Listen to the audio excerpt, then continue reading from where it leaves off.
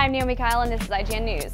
New York Assemblyman Matthew Titone wants to prohibit the sale of encrypted smartphones in the state of New York.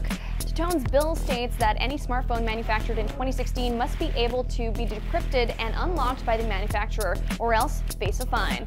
Apple or Google phones that offer default encryption would be illegal to sell in New York. Default encryption allows only the person with the phone's password to access what it stores, which prevents law enforcement from obtaining information through the manufacturer without a search warrant. The bill's wording doesn't exactly ban encryption. Nothing is preventing users from buying out of state, though it does accomplish the same thing without having to require backdoors or forbid manufacturers from offering default encryption in the other 49 states. We'll keep you updated as the story develops. For more, stay tuned to IGN.